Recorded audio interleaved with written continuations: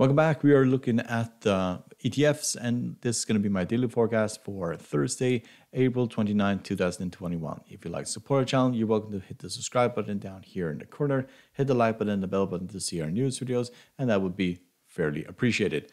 So we'll start by looking at the ARKK Innovation ETF, and as you can see, we're down roughly 0.5% today. So we're running into quite a lot of resistance here at the 50 moving average. It has been a problem for the last 3 trading days, and we have tried to break above it, but have basically broken down. We're trading at the 125, and we're also finding support down here at the 20 exponential at 123. So not a big range here, but the 50 moving average looks like it's going to be quite a problem to get through at this current stage. If you look at technical indicators, we can see the MACD is bullish, the RSI is bearish, the CCI is becoming bearish, and the stochastic is bullish. So not a lot of help here. If you look at the Bollinger Band, we can see that we are basically right in the middle of the top, in the middle of the Bollinger Band. So we need to basically a clear signal to break above the 50 moving average or a break towards the downside in order to see where this technically is going. So DVI.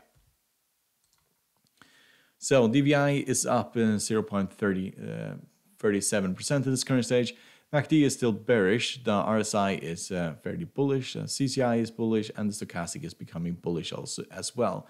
So we are approaching the top of the Bollinger Band. Last time we were there, we basically broke back all the way down towards the middle. So this was a fall of roughly 1.65%. And at this current stage, we are getting fairly overstretched. But we have been nearly trading sideways for the last 3 days. So breakdown from here will most likely find support down at the middle of the Bollinger Band, which is down 20 exponential moving average right here.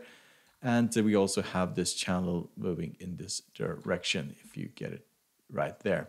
So there is quite a lot of support underneath, and we're quite far away from the very highs here, which is this basically channel here. So we have basically just been trading fairly close to the 20 exponential moving average for the last, well, basically 3 weeks. So let's look at VTI. So VTI is also just trading sideways, not a lot of movement here. We're up 0.10% at this current stage.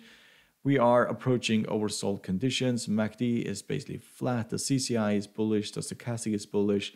So there's not a lot of room to the upside. This could break towards the downside. If we do so, we'll most likely find quite a lot of resistance down here at 213, and that's a drop of 1.78%. So we have seen a drop like that only a few days ago, and at this current stage, if we rally, then we'll probably go and target 220, 225.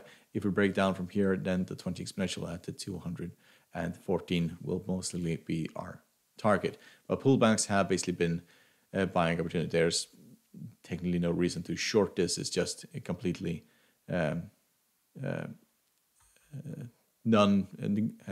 completely insanity basically to short most of these ETFs. Is basically buying on the dips. That has basically been what people have been doing for a really long time, as this has basically been in an uptrend. So let's look at MCHI.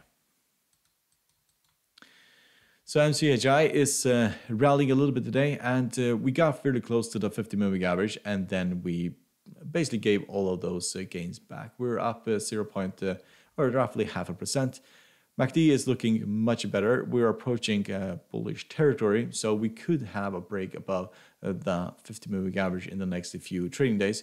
We're getting fairly overstretched here, but still there's a lot of room to the upside. We have an RSI only at the 58 at this current stage, and it is fairly flat. So CCI is bullish, the stochastic is bullish, and we are approaching overstretched conditions here in the Bollinger Band. So we could see a pullback before going higher, but it looks like we are slowly grinding to the high upside and are probably going to break through the 50 moving average within the next few trading days. If we were to break to the downside, then the 200 moving average down here at 80 would offer significant support.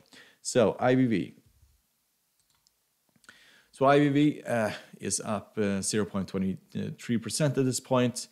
We are getting fairly close to the top of the Bollinger Band, but really the last 3 trading days, nothing has really happened here. We could break to the downside, we could break to the upside. There's a lot of support above. We have this upper trend line, we also have the top of the Bollinger Band, and we'll also be in overbought conditions if we rally significantly from here. Even though technical indicators are all favoring the upside, as they're all very bullish at this current stage. But a pullback from here could offer major support down here at the 413.